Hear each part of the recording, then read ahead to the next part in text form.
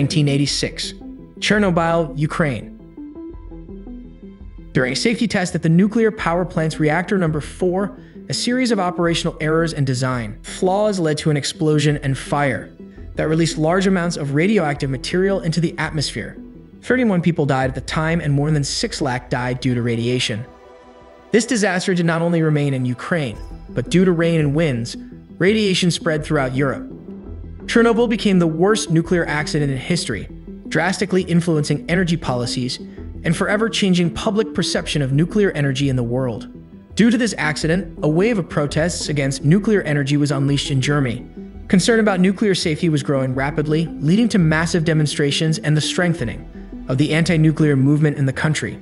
Citizens, activists, and environmental organizations united to demand the closure of nuclear plants and a shift to safer and more sustainable energy sources. These protests significantly influenced German energy policy, contributing to the government's decision to gradually reduce dependence on nuclear energy and promote the use of renewable energy. However, Chernobyl was not the only accident that led to the elimination of nuclear plants in Germany. In 1957, a reactor fire in the United Kingdom resulted in the release of radioactive material, causing pollution and health problems in the surrounding area. That same year, in the Soviet Union, an explosion at a radioactive waste treatment plant resulted in extensive contamination and evacuations.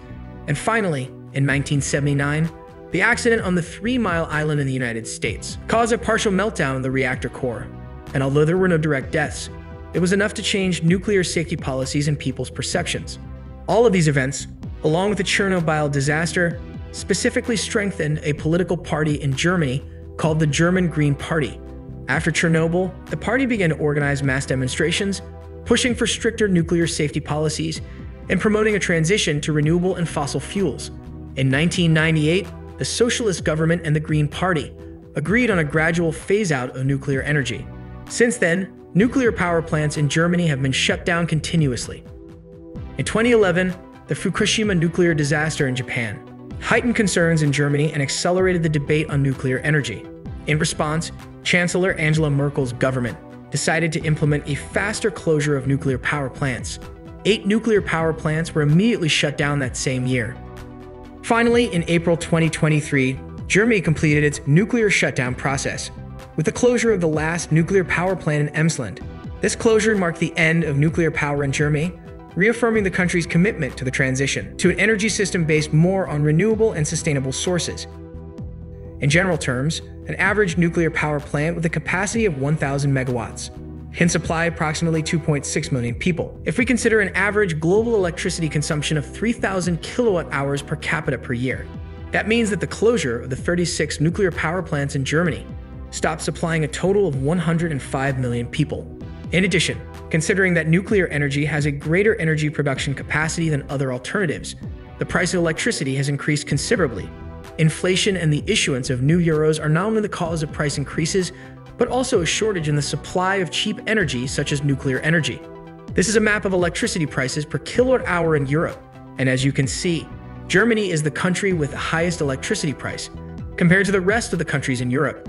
Not only is inflation the cause of such prices, but clean energy policies and the shortage of nuclear energy production are the cause of all this. Germany will become totally dependent on Russian energy if it does not immediately change course. Donald Trump said it in 2018. Germany is making a big mistake in relying on Russian energy imports, especially natural gas. Until early 2022, Russia was Germany's main gas supplier, covering about 55% of its natural gas imports. This dependence was due to long-term agreements and infrastructure, such as the Nord Stream pipelines, which transported natural gas directly from Russia to Germany. However, the war in Ukraine in 2022 caused an energy crisis, both in Germany and across Europe. Germany quickly began to reduce its dependence on Russian gas, seeking to diversify its energy sources and increase its imports of liquefied natural gas from other suppliers.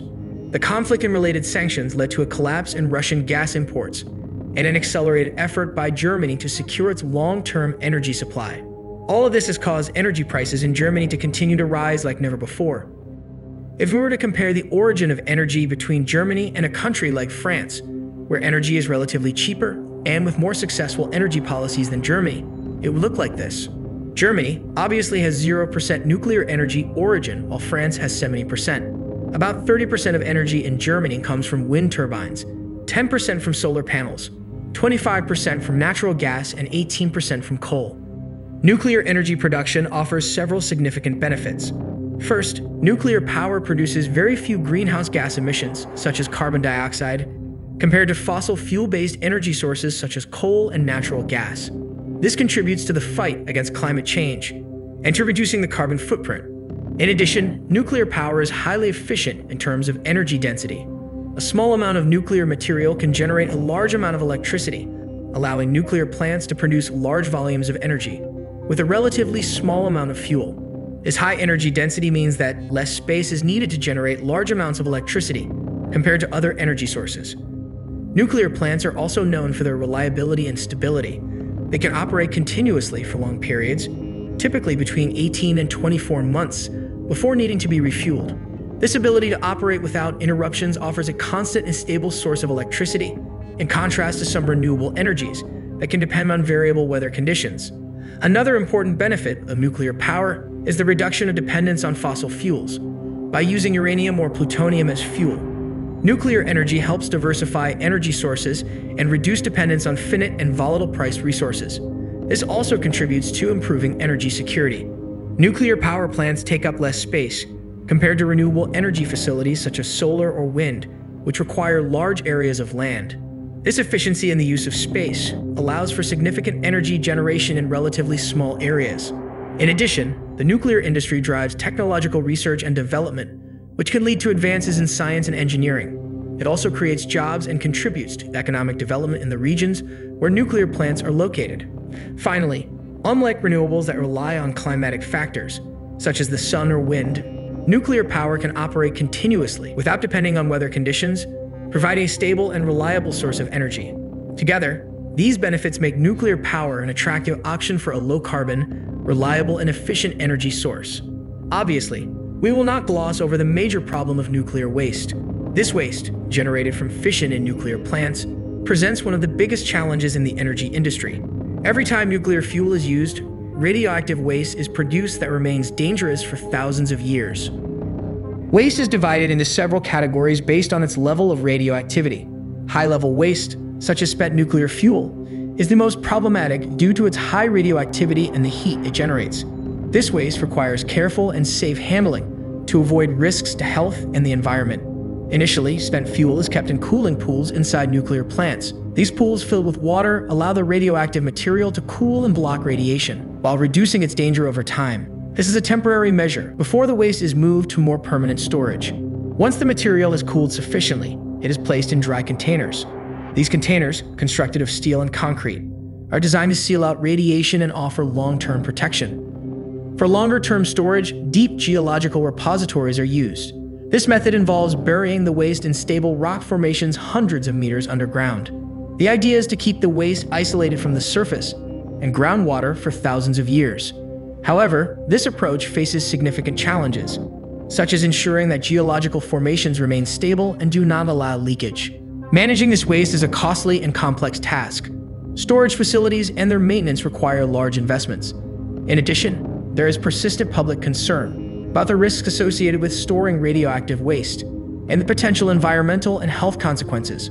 Ultimately, while nuclear energy offers an efficient and low-emission source, managing radioactive waste poses significant challenges. As technology advances, finding effective solutions for storing and managing this waste remains crucial to ensuring long-term safety and minimizing risks to future generations. In conclusion, the Chernobyl accident marked a turning point in the perception of nuclear energy, revealing its risks and problems, such as radioactive waste management and high costs. This event, along with subsequent incidents, led many countries, including Germany, to rethink their reliance on nuclear power. Germany has chosen to close its nuclear plants and turn to renewable energy, especially wind power as an alternative. Wind power, unlike nuclear power, produces no carbon dioxide emissions during operation and has a much lower environmental impact. Although it faces challenges such as intermittency, its costs have decreased and the technology continues to improve.